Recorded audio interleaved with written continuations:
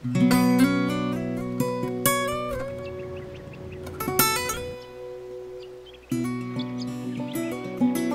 was born in Kakadu. Dad was a buffalo and crocodile shooter. He came up in the late 1950s and basically established a station. As a boy, I grew up pretty hard. We used to go off with the women, gathering bush tucker. We ate basically everything, flying foxes, you name it, we ate it.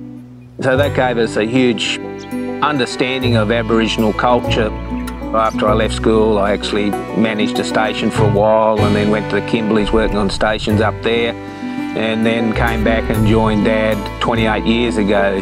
The old man started the business up and then my wife and I took over in '99. After being in Africa so many times, I could see that there was a future in the high-end Australia and no one was doing it. Not just focusing on one topic, but giving an overall experience from birding, being on the billabongs, airboating. So from the time we pick them up in Darwin until we drop them off, everything's exclusive. Each tour is completely different. Most of my tours now are up to averaging 5 days. So Kakadu is a World Heritage Area declared in 1983 for a number of reasons, for its historical value for Aboriginal heritage, but also for its landscape and the diversity of birds. So there's more than 375 species of bird that visit this area. Secondly, of course, we have estuarine crocodiles. Nothing uncommon to see 18, 20 footers now. People want to see crocodiles, and it's probably the #1 on their list, but they want to see them in the wild. If we're doing Kakadu, we'll always do a sunset trip at Yellow Waters, which is magnificent. We'll do another airboat on the Corroboree Billabong, and so it gives them the experience to see the birds. There's lots of white-bellied seagulls there, all your herons, egrets, your little kingfishers. Then we'll visit waterholes like Magook, Goodlom, Jim Jim. And my favourite is Kulpin Gorge. Then we go up to Davidson's, and up there again, the experience is about both species of crocodiles. Namaroo is again different. With the airboats, you're out with the birds, experiencing the floodplains. So right now we've got all the little goslings running around out there.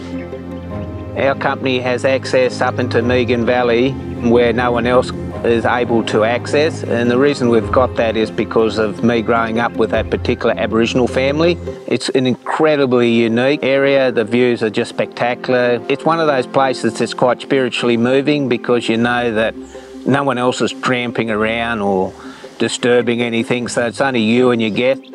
So we get the opportunity to be able to go to the arts centre, into the community, do a hill walk for about 4 hours. We employ a local guide from the community and he'll do the hill walk. So the rock art in Injalak Hill, that rock art is just magnificent to look at. To actually experience that art and be there with an Aboriginal guide is something quite moving because you're actually living the past. You're actually getting there and you're living what the Aboriginals did for thousands of years and why they painted on the rock for a few reasons, to display what was available in the area and then teach the kids. We have books that we read to our kids. Well, they had paintings that they taught their kids. It's just an amazing experience to be there, even for me after all these years, to sit up in the hill and just overlook the floodplains and really understand why Aboriginal people appreciate their country or love their country. For me, it's a great privilege because without that working relationship over basically 60 years, I wouldn't have the able to access to those areas that they've given to me. The thing that I like doing is explaining to the younger generation, get out of the city, enjoy the time in the bush. Aboriginal people have been hunting for tens of thousands of years and they understand the land and the land's important to them. You take care of the bush, it eventually will take care of you. If you destroy it, you lose your wildlife, you lose what's in the ground, you lose the feeling. But what I want to leave is each client that comes on tour with me is that they leave with a different understanding, not just about the ecosystem, but about Aboriginal culture and why it's so important to protect what we have in Australia, because we can't go backwards, we've got to go forward.